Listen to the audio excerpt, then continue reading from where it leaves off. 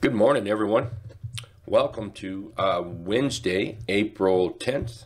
Glad everybody's here in the trading room. Thank you very much. Looks like the market is a little bit unhappy with that CPI number. I have got CUK up here. CUK looking for a short. Here we're breaking down through the 50-period moving average and the 200. We're below the trend indicator, and we're setting up for that bearish H pattern.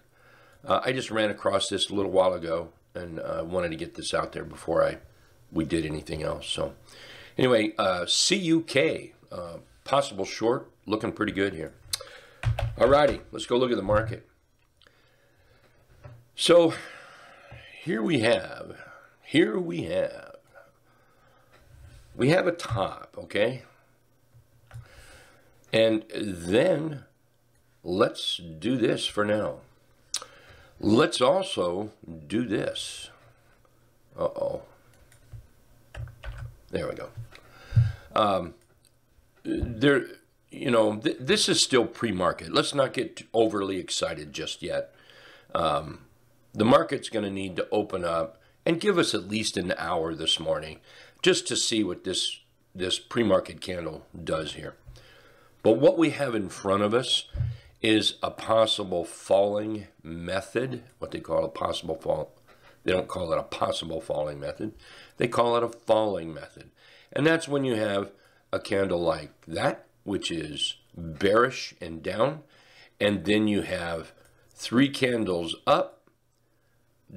It doesn't matter the color of the body. And then you have another candle down, bearish. And what we're looking for is a breakdown below this first candle. Now this is a bearish candlestick pattern right in here. The thing of it is the current candle is not finished, and we need to give it time, a little time, just to see what it's going to do, because there is that chance it starts bouncing up. That could happen here. Like I say, pre-market, be careful how much weight you put into pre-market. Regardless, this is what we have in front of us right now. So I would be hard-pressed to think the bulls are going to get any ground, like I said, unless something changes here. If we take a look at the diamonds are below the 50-period moving average. The last three or 4 days here, it's danced below the 50. We're under the trend indicator. T-line's below the trend indicator. You can see how the trend is working. There's not many bulls in sight, okay? Not many bulls in sight at all. So I think the power right now is with the bearish side. Let's see, Good Sun is asking, does it matter the size of today's candle? I assume you're talking on the SPY here. No,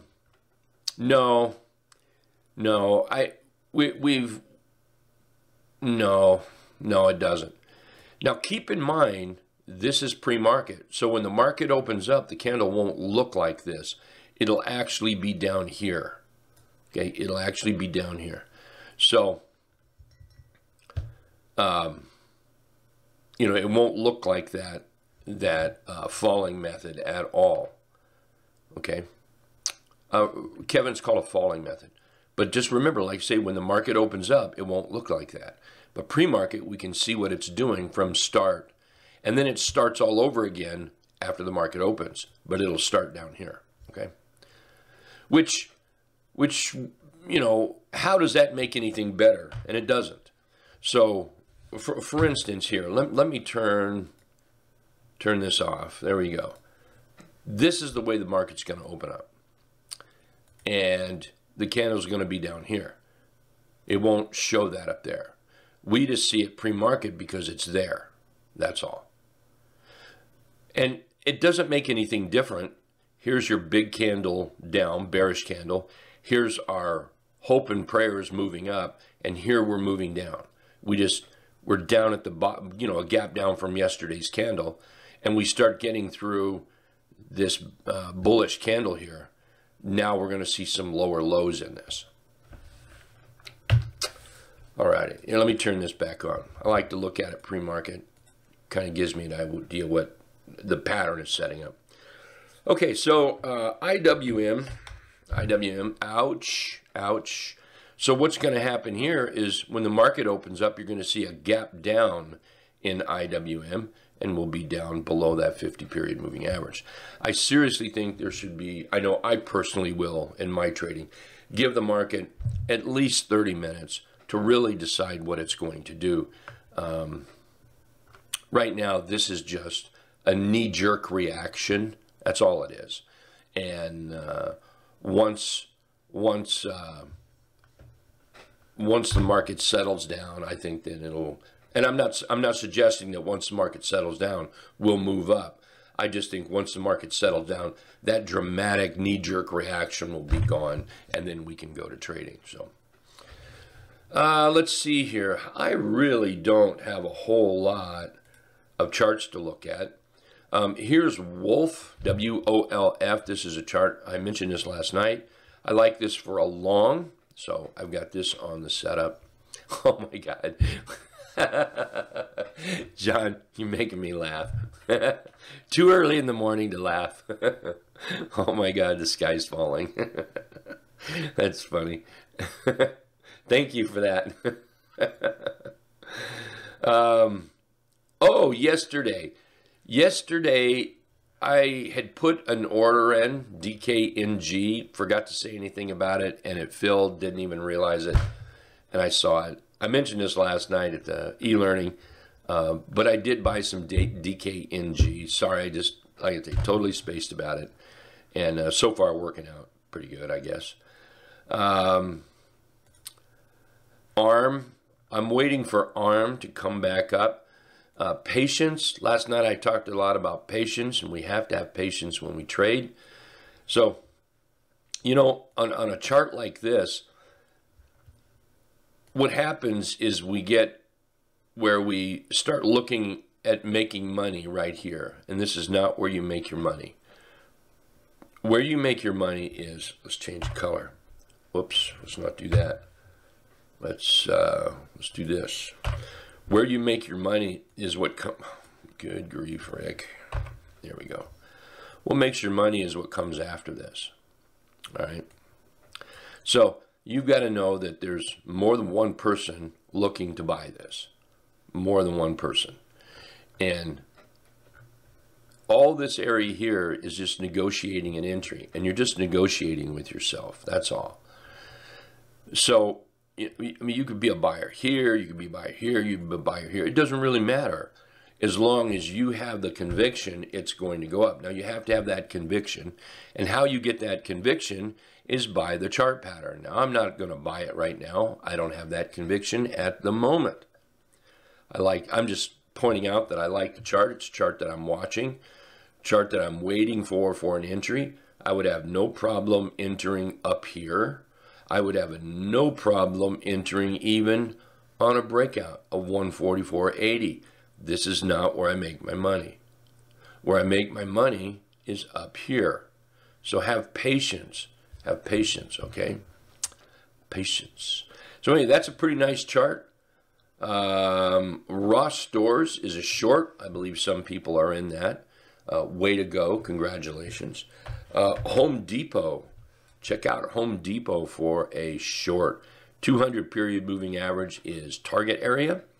Here we've crossed below the 50 period moving average. Trend indicator has followed. The trend indicator, that's my main trend line for those that don't know. So right here, that's my main trend line. Below that's bearish, above that's bullish. There's no questions asked, period. Doesn't mean the chart's buyable. It's just really simple.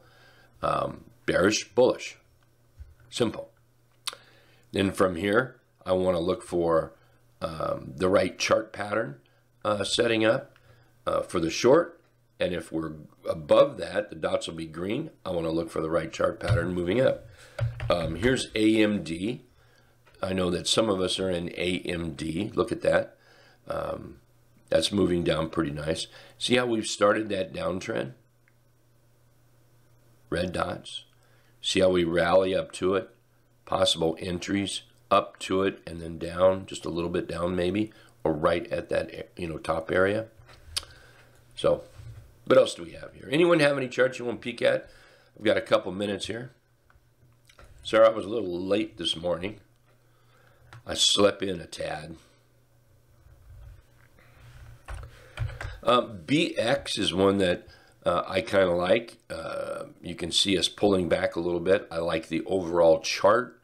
So right now I'm waiting for that breakout on that. Kevin on DKS, there we go. DKS still looks short. That's one I am holding as well. Here's where we put in a little bit of a top here. Blink, a little bit of a top here. Here we've moved down.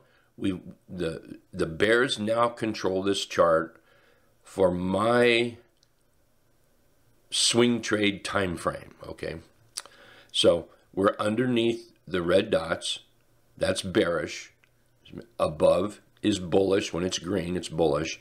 So now I'm looking for more follow through, of course, to the downside, and that puts money in the pocket. The T-line has not come across the trend indicator yet. When that does, a little bit of price action down will bring the T-line down, and then we should get down close to that 50-period moving average for a nice little nickel in our pocket. Hope that made some sense and hope it helped you out. RL, there's a nice short right there. Look at that. So we put in a top, and you know, all of this stuff is looking backwards. So right now I see this. So I look backwards to help, define the overall chart pattern. So here's what we see. This is what catches our eye. Oh, look, a double top. Oh, look, a gap to the downside. These are all things that are unique to a bear. So now the price action has pulled the T-line below the trend indicator. Trend indicator still red. So now we're looking or fighting or arguing, negotiating only with yourself, nobody else, only with yourself, an entry. That's it. Now, so this is, again, not where you're making your money. Where you're making your money is when it falls to the downside. So let's look for a possible target to the downside. How about landing on this price action? So we're looking for profits moving this way, right?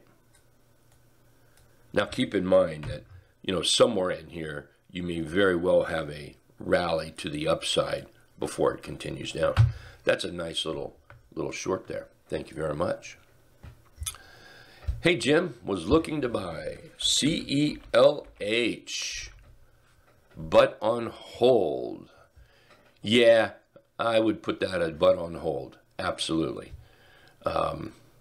In fact, for this one here, to be honest, let's see. This looks like a candidate to me for that 50% mark. So I'm going to do this. We're going to do that right there. And I'm also going to run this to the top over here. Man, I'm going to have to go with that one. I really am. There you go. So to me, CELH is a buy above 88.12 is what I would look at. Okay, folks, I'm out of time. I want to thank everybody for being here. Absolutely appreciate it. We'll see you all at the bottom of the hour. Get this market open and have a little fun today, hopefully. Maybe the market will be a little more active today, okay? We'll see everyone in about 30 minutes.